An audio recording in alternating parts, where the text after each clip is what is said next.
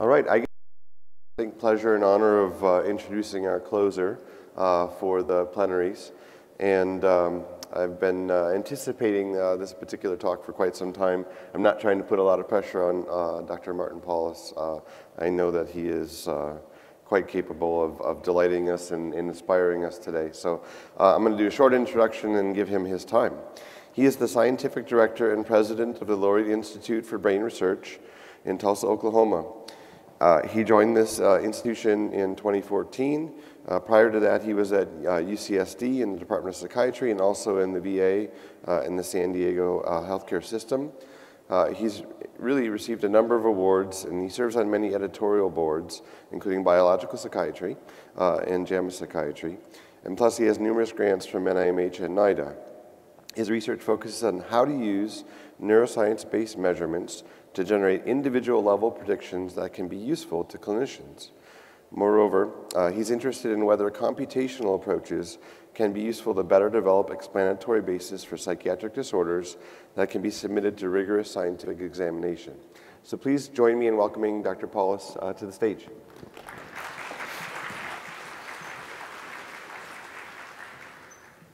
Well, again, I want to thank the organizers and the program committee for giving me the slot and giving me the last slot of the plenary. I'm very honored to be able to speak to you today. So I'll go right into it because I know we're a little late in the day for this morning's session. So these are my disclosures. I'm going to give you a little bit of an outline of what I will be talking about, and what I'm hoping to do is span an arc over work that I've been doing with a number of people, which I will show you at the very end, that focuses really on how we begin to parse decision-making as it relates to problems in psychiatry.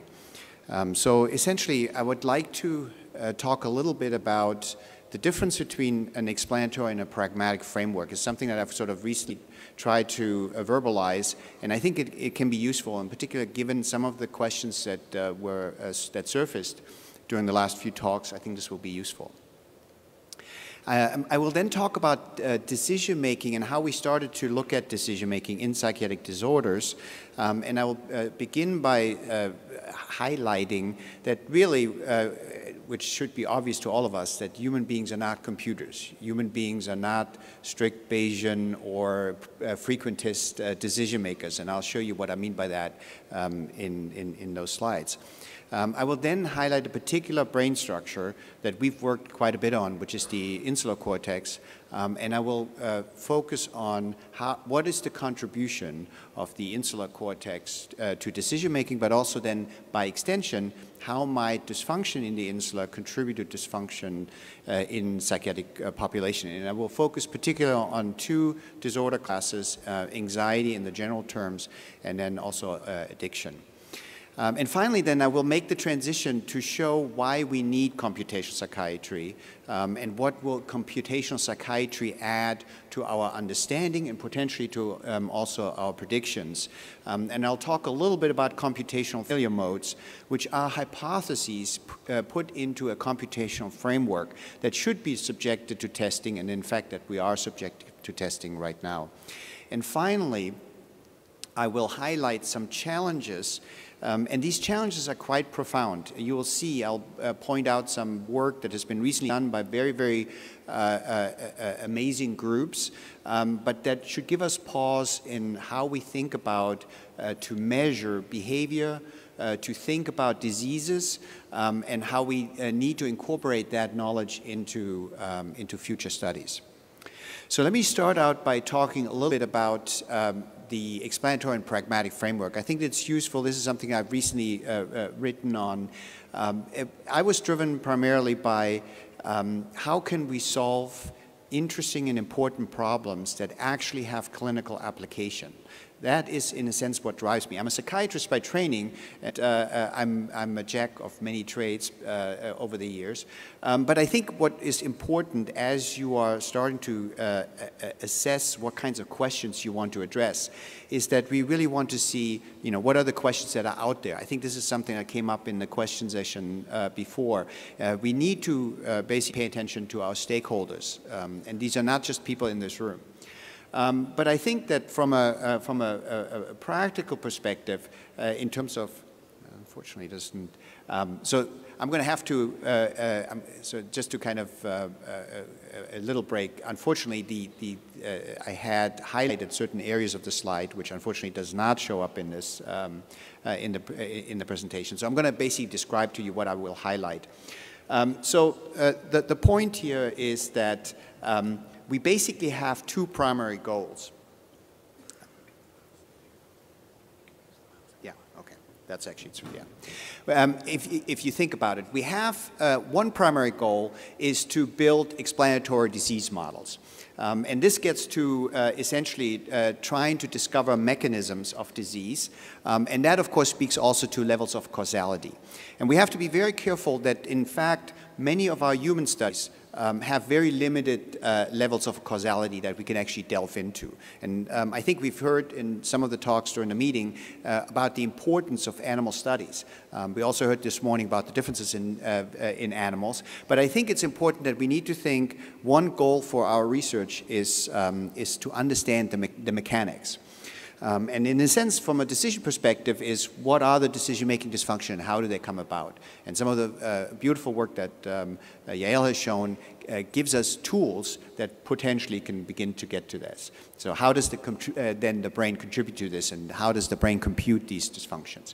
On the other side, we have a more pragmatic goal, and the pragmatic goal is, and we talked, and Jane talked about this, is to make generating individual level predictions. And we can quibble about the terms, and obviously it's important at some level to know exactly what you know exactly what you're talking about when you talk about prediction. But in any case, we're trying to make individual level predictions that hopefully eventually will help the mental health provider to make better treatment decisions. And so, so we're vacillating between these two goals. And what I'm hoping to come across in the end is that I think what computational psychiatry will allow you to do, it may allow you to bridge those two gaps, this explanatory and the pragmatic goal, and be able to do both in a similar way. So let me talk a little bit about sort of factors that affect decision makers and how we actually got into this field. This was many years ago. So this is something that probably many of you have seen. This is a very famous paper that was written by Daniel Kahneman and Amos Tversky at the end of the 1970s. It led eventually to them winning the Nobel Prize. Unfortunately, Amos Tversky died before that. But the central discovery that both of them made was that we as human beings transform numbers into constructs in a nonlinear way. So on the left-hand side, what you see is what's called the value function. And the point that Kahneman and Tversky made is that gains and losses are transferred into values. And these values in the gain domain are such that the marginal increase gets smaller and smaller. What that basically means is that if I give you $1 and then I give you $3, you get a certain excitement. You value that a certain way. But if I give you $100 and $103, that difference is significantly attenuated. That was one of the nonlinear transformation. But the other important element is, and what they've early recognized, is that in the loss domain, this function is actually quite different, and it's much steeper. So that if I take $2 away from you, that hurts you a lot more than if I give you $2. So that was the first insight. And it gives rise to all kinds of interesting behavior that people display, and that gives rise to problems that we see in all kinds of environments. Now, the other issue is that they also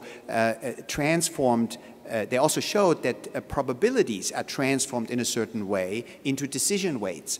And it so happens that what we tend to do, we tend to overweigh small probabilities and underweigh large probabilities, so that you can see, and again, unfortunately, it's not very, that basically what they showed is that the decision weights are overproportionally larger for small probabilities. Again, this gives rise to all kinds of interesting behavior.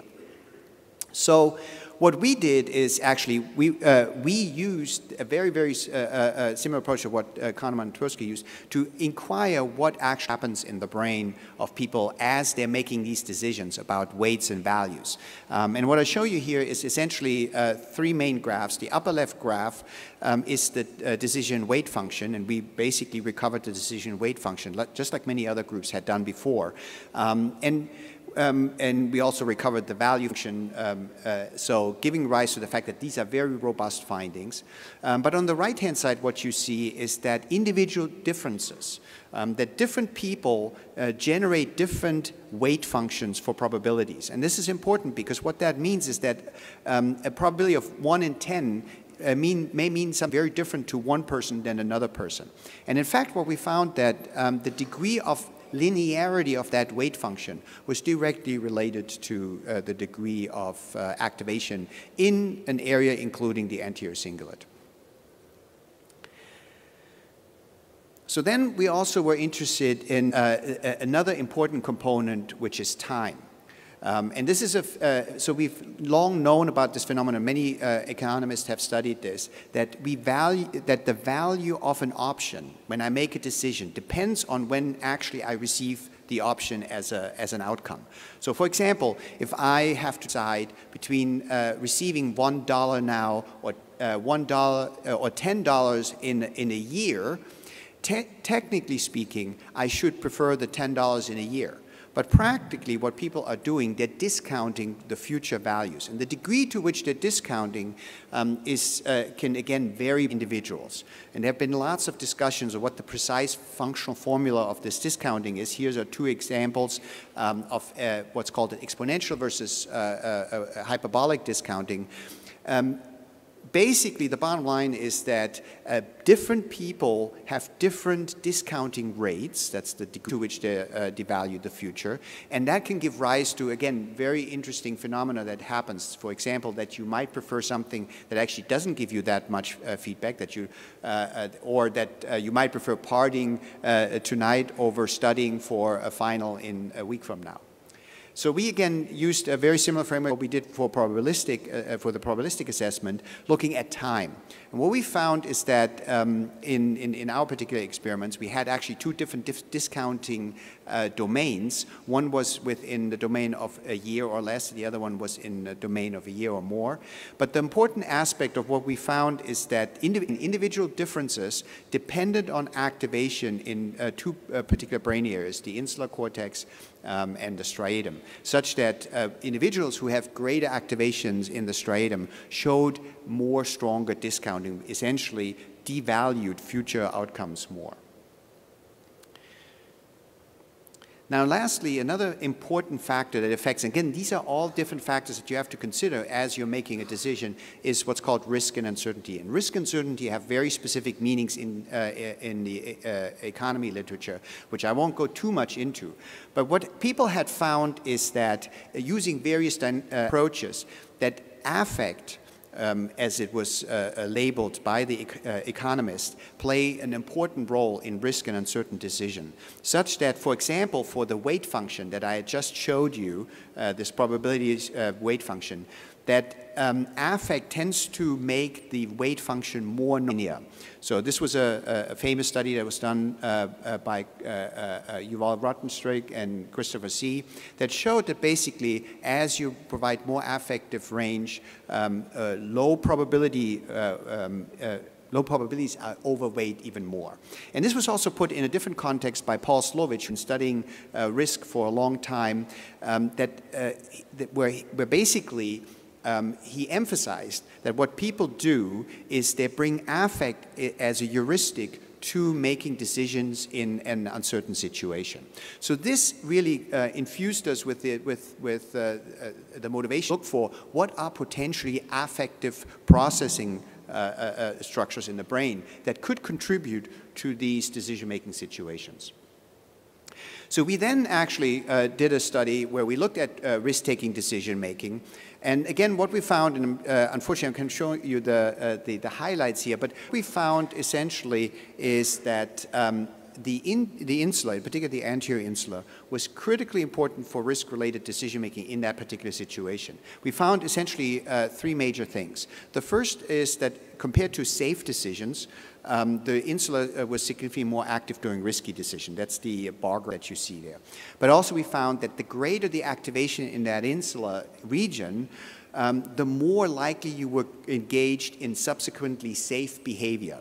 So in other words, if you had a strong activation of risky decision-making in that particular area, you then were punished, you then pulled back and you basically engaged in safe behavior. And lastly, we showed a direct relationship between the degree of neuroticism and the degree of harm avoidance and the amount of insular activation, such that those individuals who had the greatest level of neuroticism and who had the greatest level of harm avoidance also had the greatest activation in that insular region during risky decision-making.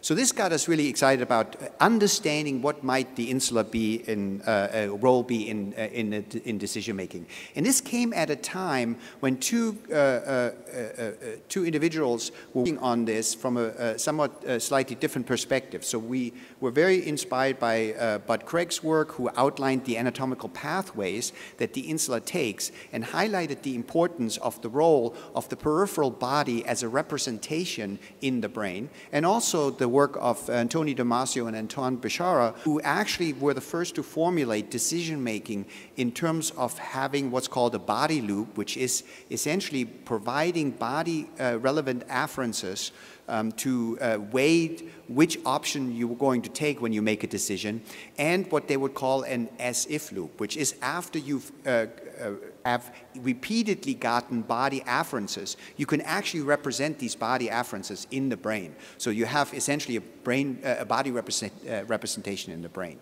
So this really got us very excited about trying to study what is it that is dysfunctional and might be dysfunctional in the insula in psychiatric disorders. And we also had various experiments that we did, and here's one example where we showed that different parts of the insula are actually processing various incoming information at different point in time. What I'm showing here is essentially just showing that the anterior insula is particularly acting anticipation of a stimulus. In this particular case, it was a human touch. The whole insula, in particular the mid and posterior insula, is actually mostly active during the touch itself. And then the anterior insula, again, is more active after the touch actually has occurred. So, together with Murray Steen, we did a variety of different experiments that really showed that the insula popped out in various experiments that was related to anxiety constructs or directly to anxiety. Here I'm showing you basically that in another decision-making situation, again, we found that bilateral anterior insula was related in a decision-making situation to neuroticism. In another task, we showed that in an affective ambiguity situation, when you were making a decision, the degree of intolerance of uncertainty, which is a very important construct in anxiety, was also related to bilateral insular information, insular activity. And then here, in what we called anxiety-prone population, we showed that during the anticipation of an aversive event, the anxiety-prone individuals have much greater insular activation than the anxiety non-prone individuals. So all of this together gave us the idea that the insula is a key component in processing anxiety-related states. So we formulated this a number of years ago now, and what we proposed and what we hypothesized was that what's happening in the insula is that individuals, when they're seeing a stimulus, they're essentially retrieving a body to aid their decision-making. So for example, on the left-hand side, you see a house and you see an angry face. So say, for example, this house or this building is related to you meeting a person who might be angry at you. The fact is that the house becomes a stimulus that creates an anticipatory state, which then creates an internal body state through the as-if that was described by Damasio and others. And we proposed that essentially what's happening is that the brain creates an error signal between that predicted body state and a comparator body state, and that then, through the various connections within the insula, influences motivated behavior. Revised this a little bit in terms of actually putting this in the context of what Damasio and others have put in the central pathway and the peripheral pathway, and proposed that essentially what the insula is doing is it's amplifying, or what happens in anxious people, they're amplifying salient events, and what the resultant of this is that you have a lack of signal-to-noise separation. This actually will become important at the very end, where I'm showing you that with computational tools we can now precisely address that question. So at the same time, we were also doing a series of in addiction, and we found that through now on a pragmatic side, that the insula really also played an important role in addictive processes. So this was a study that was done early on. This is over a decade old now, and I have to highlight, and I have to actually say that this was probably one of our studies where we vastly over-predicted the precision of our prediction. But what we found is that essentially, among other areas, that when we took individuals who were hospitalized in a drug treatment program, and we scanned them during the first 3 weeks of their hospitalization, and we did a simple decision-making task, which I don't want to go into at this point. But then we asked the question, could that activation actually predict who was going to go on to relapse and who was going on to stay abstinent? What we're able to show is that those individuals who engaged in the decision-making task, the insula more, is likely to relapse, and with some decent sensitivity and specificity. And then we replicated this in another cohort, again showing that now in a risk-taking decision-making task, that those individuals who had a less different activation during risk and safe choices were also the ones that were more likely to relapse. And then in addition, we also showed that those who were not calibrating the insula according to risk were also overall engaging in more risky behaviors. And found the same thing in another cohort of stimulant-dependent individuals, where in another decision-making task, those individuals who relapsed failed to show significant activation during outcomes in a reward-related decision-making task.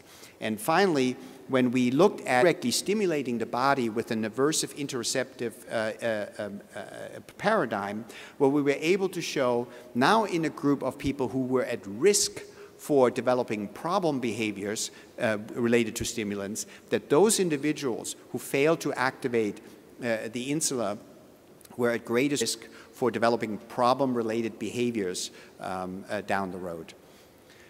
So that essentially gave us a sort of a framework, a heuristic framework for thinking about the insula role in addiction. And what we proposed is that, again, combining the central pathway and the peripheral pathway, that what due to various exposures, essentially the central pathway generates a prediction about certain environments that anticipate the delivery of the drug. And of course, the peripheral pathway also signals information, because the drugs by themselves, in particular stimulants, have profound effects on the body. And again, what we proposed here, that what actually is happening, that for people who are either at risk for stimulant use, or who are more likely to relapse after stimulant dependence, are those who inappropriately compute the difference between that predicted body state and the current body state. So almost like the opposite of what we're seeing in anxiety.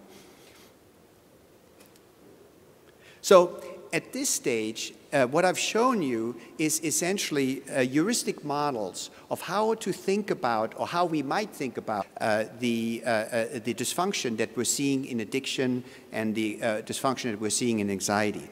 But the problem with this, of course, you can build models and you can build heuristics and you can begin to potentially parse these heuristics. But the problem is we have a limited way of quantitatively testing this. And this is where I think computational psychiatry can be extremely helpful. So I just want to contrast what one arm or one component of computational psychiatry, which comparing sort of the old approach, which we've done and many other people have done, where we look at a behavior, say, and we basically look at another level of, say, brain imaging or genetics or whatever, and then we use a correlational approach to relate one behavior to another. That's essentially what a lot of us have been doing for many years. I think what computational psychiatry adds to that is that instead of using a sort of black box or correlational or whatever you want to call it model, we now actually make explicit what is our processing model? What is it? How do we think about the behavior and the brain association? And what's important here, and I think this is something that actually Yael pointed out earlier, as we're doing this, we're formulating hypotheses, and we are more often wrong than right. It was really actually nice to see when she showed, you know, how we learn in situations, and she said it wasn't this, it wasn't that, it wasn't this. So basically, what she was doing, she was putting different processing models in the middle, and she was refuting hypotheses as she was doing this. And this is really a very full approach. I think we should think of computational psychiatry as providing us these tools to do these complex processing hypotheses. So what I'm going to show you now is a few examples. But before I do this, I want to talk a little bit about what I would call failure modes. And this gets back to how do we frame what might be going on in patients or in subjects with psychiatric conditions. So we recently kind of formulated this in a review paper, but I'm going to walk you through this a little bit because I think that helps you to understand how to think of computational models in a non-mathematical way. So there are two kinds of modes that we proposed. One we call hyper-precise priors, and I will tell you exactly what I mean by that. And the other is what we call context rigidity. And in fact, as I was listening to some of the talks this morning, there's actually already quite a bit of evidence from other groups that these are implementing various psychiatric disorders. I just want to highlight Al Powers' work that has done some beautiful work in hallucinations, emphasizing that maybe hyper-precise auditory priors could contribute to us actually, or could contributing to people actually perceiving voices. And we've a little bit about context rigidity in Yael's talk. But let me walk you through the sort of the notion of what might be a hyper-precise prior. So in a healthy brain, the prior is essentially what are the beliefs that you come to a situation with. So say, for example, you're out in nature, you hear a noise, and you think you have to decide between is this a rabbit or is it going to be a bear. And you have initially some prior beliefs that it could be equally likely a rabbit or a bear. And then essentially, and of course with that along goes a lot of interceptive input, depending on whether you think it's going to be a bear or a rabbit.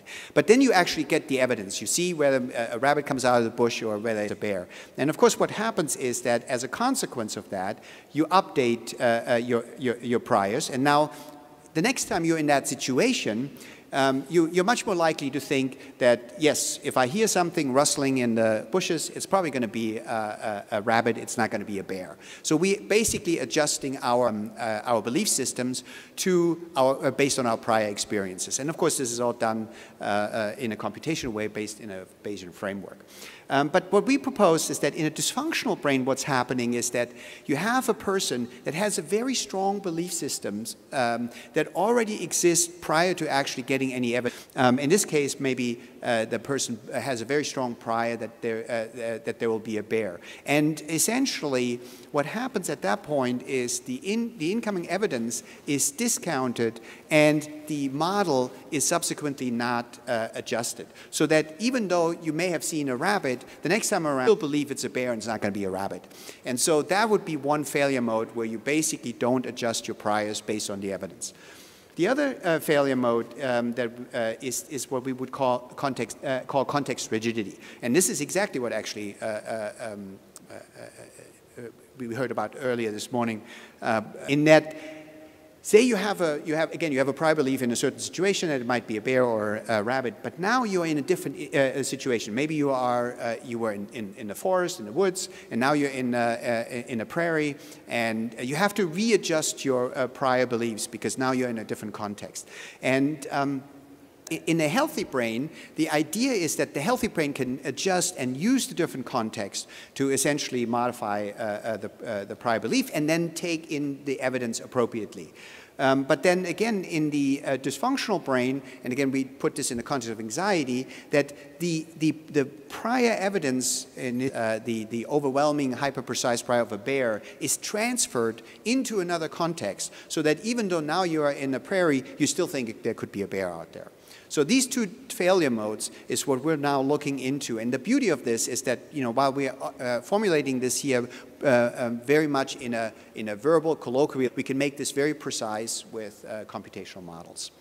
And so we've been thinking a lot about what could be a computational failure mode in anxiety. And this is actually work that was inspired by what Michael Browning and Sonia Bishop did a number of years ago, and Michael has been doing over the last few years, which basically this paper showed that anxious people really don't adjust well to different environments. So in this particular case, they had a learning environment. In one case, it was very stable. In another case, it was very unstable. And in this particular case, they learn from negative. And the point here is that normally, when you have a very volatile environment, because you don't really know what the true state of affair is, you should be careful in learning. But if it's a very stable environment, you actually should be fairly confident and you should update properly. And what they showed is that those individuals who had greater trait anxiety scores really do this as differentially as those people who had lower trait anxiety scores. And so we did a study in looking in this case at what's called a change point detection task. And without going into the detail, what we found is that in anxious people, what is happening is that they have a high base learning rate. So they learn from random events as much as they learn from non-random events. And they don't adjust their learning rate around a change point. So in other words, when a change point comes along where you really need to learn, because now something different has happened, they don't adjust rate appropriately. And we were able to show this, that this type of dysfunction is related to a certain strategic behavior like win, stay, lose, shift, and so on and so forth. So this was essentially one example where we could show, using a computational model, that there actually, in fact, may be a problem differentiating signal in anxious people. And so we are now looking into this in more detail. Now, on the addiction side, we've been interested in, again, updating, and we've been working together with Angela Yu from UCSD, who's a cognitive and computational neuroscientist, who what's called the dynamic Bayesian model approach, or DBM approach. And so the idea here is that what we're doing, just like what I showed you with the rabbit and the bear, is we're forming expectations about what we're about to observe. So this was in the context of a stop signal task. So the idea is that as a stop signal task, I carry with me an internal representation on how likely it is that the stop signal will actually occur. And then I can be surprised if a stop signal actually does occur versus if a stop signal does not occur. And so basically we created this model to estimate what's the internal estimation of the probability of stopping, and is this estimation actually represented in the brain, and does this tell us anything clinically useful? So those were basically the questions. And so what we found is that, for example, in individuals were at risk for stimulant dependence, this was this risk group that I talked about earlier, that they did not have a very strong representation of this p-stop, of this probability of stopping in the areas that are normally very important for a stopping behavior, like the inferior frontal gyrus, versus those who, versus their comparison group. And then we later showed that, in fact, as we followed those people over time, those individuals who had the poorest representation of the p-stop in the brain, and who also did not update their brain based on the Bayesian prediction error, were most likely to get into trouble with problem use in the future. And then lastly, this is work really that was done by Katja Harle. We showed that, again, in areas that are important for stop behavior, those individuals who didn't have a good stop model were also the one were more likely to relapse. So again, looking at the relapse in stimulant addiction. So taking this all together, what we were able to show in the drug users, that problem users, but not desister, failed to build a good internal model of the environment, and that vitamin dependents that were more likely to relapse have a less well-developed internal model of the environment and are less efficient in updating the model when presented with new information. So that is what I would call some evidence, some initial evidence of context rigidity, in the sense that the individual is unable to adjust their practice to a different context. So basically what I showed you up to now is our transition from trying to understand from a descriptive perspective how decision-making is influenced by probability, by time, by value, and by risk, to forming models of how this might be in standard brain and what the insula might be contributing to that, to then making these models more precise by putting computational models to these heuristic models. But now I'm going to show you some caveats, and this is work done by others. But I want to, I'm showing you this because I want to also get you excited about where we're going to go in the future. So this is, I think, one of the papers that will be very important for us in the future. This was actually the bioRxiv preprint that the Poldrack group published. It was subsequently published by Inkavi and others in PNAS. What this shows is essentially what they did. They a large number of individuals using Amazon mTurk, and they were interested in a construct called self-regulation. It's a very broad construct. But what they essentially did, a number of different behavioral tests and a number of different surveys in the broadest sense related to these constructs. And what they then looked at, and this is sort of on the, in that figure B, they looked at the correlation between tasks and the correlation between surveys. And what they found is that there's a relatively decent correlation between various surveys. So for example, the Barrett impulsivity scale measures something very similar than the UPPS. And they showed that there is a less a strong correlation between various tasks. So the go, no-go task measures something that is like inhibition, but somewhat less similar than, say, the stop signal task. But the thing that was really actually concerning, if they then looked at the relationship between task and surveys, found that essentially on average the correlation was 0, which is pretty, jarring, because what that says is that when we ask our subjects, how do you feel, what do you do, and we make them do different tasks, what our expectation should be, because this is sort of that there is actually not a lot of relationship. And this has been found actually, and I can say this because we've done a lot of other work, this is probably one of the biggest conundrums, that we have very weak relationships between what people are telling us and what we're measuring with these tasks. The other thing that they showed is that if they had some subgroup of these and retested, and what they showed, which is now also something that not just only this group has shown, is that for the survey measures, we get very nice what's called intra-class correlation. So if I ask you, are you depressed today, and I've asked you, are you depressed tomorrow, most likely you're going to give me the same answer. The problem is much more mixed with the average intra-class correlation coefficient is around 0.5, but there's a lot of spread.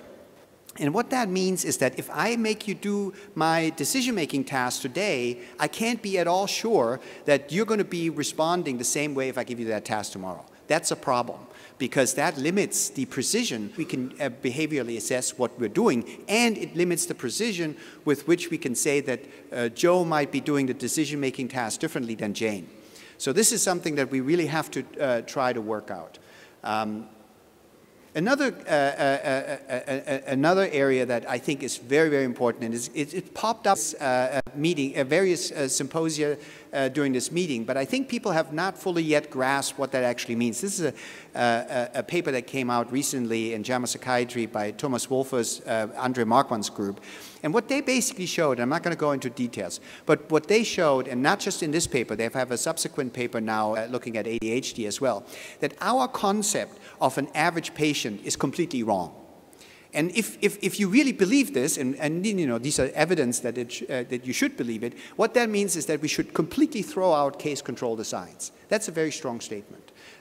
So the point being, and what they basically highlight, is that patients are much more different amongst each other than controls are amongst one another, and they're much more different from controls than the controls are from each other. So the point is, there is no uniform schizophrenia patient, or there is no uniform bipolar patient, or there is no uniform ADHD patient. Really, really challenging problem. So we have to think about how we're going to address this in the future. And finally, so basically, we're now at the stage where we have emerging tools. You might ask, why is it that computational psychiatry has surfaced so dramatically in years? I think there are probably a couple of reasons I want to highlight. The first is we have created a generative community. I cannot overstate the work that many people that are now in the computational psychiatry community have done to create public tools that are publicly available. Janina has just showed that she has made all of her tools available. This is important because we need to have these tools out there. And also that we have a plethora of behavioral models and computational models that are now available. We can compare these models. We have tools to actually do the model comparisons. So this is another. And then the notion that what our goal is to connect our first level experience as individuals, whether we're depressed, whether we experience hallucinations or delusions, with actually what might be going on in the brain. But lastly, I want to point out what I think will be necessary to really move the field forward. And I've been working on with Quentin Hoyce, and we published this together with Thiago Maia, but we've also basically implemented this here at Biological Psychiatry with Michael Browning. The notion is that we really need a concerted effort to move this forward. As you could probably imagine, there's a lot of technical details in these models that really the academically interested psychiatrist has limited time and resources to gather. So we really need to work together. But the first thing that we need to do is we need to engage the preclinical group, which is what I would call the computational neuroscientists, the machine learning people, who basically build and identify models and measures that actually help us, that are robust, that have good reliability, that measure a particular construct, that arbitrate between models. We then need to see how actually these models can then be instantiated, that's sort of what I would call phase one, into different patient groups. But then we quickly need to scale up the problem, because again, if we believe that these patient groups are highly heterogeneous, we're not going to get away with just studying 20, 40, 50, 100 people. We're going to have to study hundreds and hundreds of people to really reliable and robust results. And then obviously we need to see, can this actually be helpful? So can we use these tests, can we use these computational model tests for, say, relapse prediction, for risk for disease, for risk for recurrence, for response to medication, for response to behavioral therapies? Those are clinical questions I think that are critical. So I want to really thank, again, the organizer. But before doing this, what I think where computational psychiatry can be really helpful, I think it can be helpful in organizing and helping us organizing our thinking in a quantitative way and bring together the explanatory and the side together so that we can build mechanistically informed disease models that have pragmatic value in making predictions for our patients. And with that, I want to thank you, and I want to thank all the people on this picture. This can only be done with a village, so thank you.